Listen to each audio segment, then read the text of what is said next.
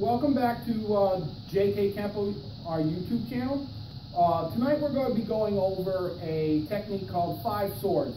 Some people like to call it a master key move. Okay? What it is against a right hooking punch. Alright? I will be going over the base technique as well as the extension for it.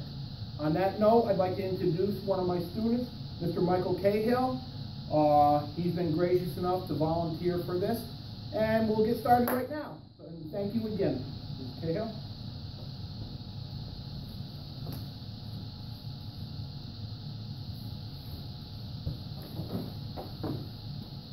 From this angle, please.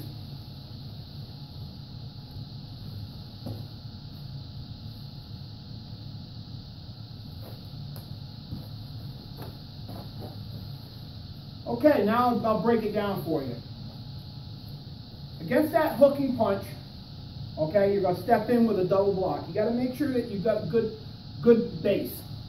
You're going to deliver a slicing hand sword to the side of his neck. As you're loading to your right, you're going to execute a heel palm or fingers to his eyes.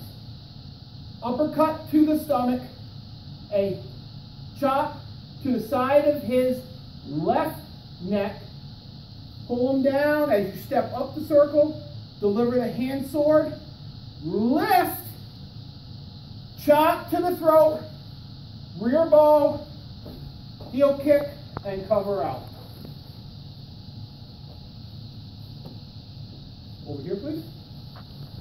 One. Okay. Again. Double block, chop, heel palm, punch, chop, chop, lift, chop, kick. Sir? And just for the fun of it, because I like hitting Mr. Cahill, one more time, please.